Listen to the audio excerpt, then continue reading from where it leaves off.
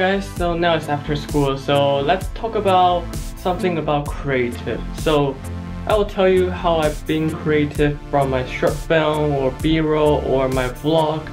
So first of all, my vlog. So my vlog is basically easy because it just takes a camera during the day and go through all the stuff I've been doing. So I'm a student, so it's based on school and my home. So basically it's these two places I need to go every single day during the weekdays. So it's from Monday to Friday, so yeah, so it's only home and school. And my vlog always include a topic. So a topic is the theme of the vlog. So my vlog is always have a story to tell. So every day I will think about one topic to talk about. So it's based on being creative. Like being creative, you need to have ideas to talk about. Like you need to think one topic each day to talk about, and you can share your life as well. Like you can share your lifestyle and how it goes and go through all the tough things in your life. So basically now the tough things is like school pressure. So it's basically my homework, my assessment, my exam. So this is the tough things I need to like go through every single day. And second, let's talk about my short film and my like b-roll sequence. So my short film and my b-roll sequence is basically just need to think about the plan first before I go for a shoot. So if I'm shooting a forest b-roll, like trees, grasses, river, and some waterfall maybe.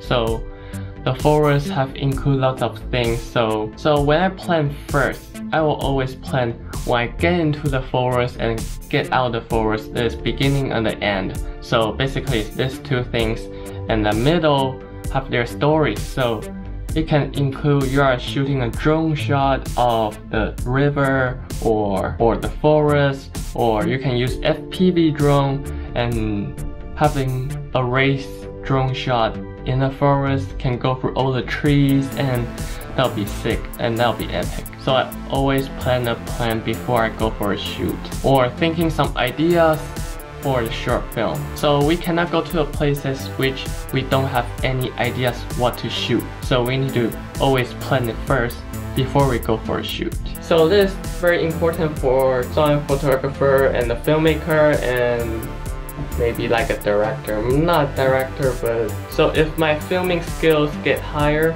it's based on the plan. So the first thing always is planning, and second is filming, and the third is going home to look at your footage or look at your videos you shoot during the day, and if you're happy it, you can start to edit. So it's basically four things: planning, filming, and viewing your videos, and editing and processing and upload is a fifth. So basically there's a 5-step I do every short film. So yeah. And when you are planning something, you need to be very specifically. So when you are planning, you need to plan like what shot is this, what shot is that. Like, so when I walk into the forest, I would like to have a specific shot, like filming my feet or filming my legs. And when I get to a nice places like a landscape or a beautiful sunsets, I would like to use my drone or use my camera to shoot some b-rolls and shoot around the environment and show you guys what place am I in. So of course, when you are planning, you need to always have a story at the middle of your video. So basically you need to show the environment, of course.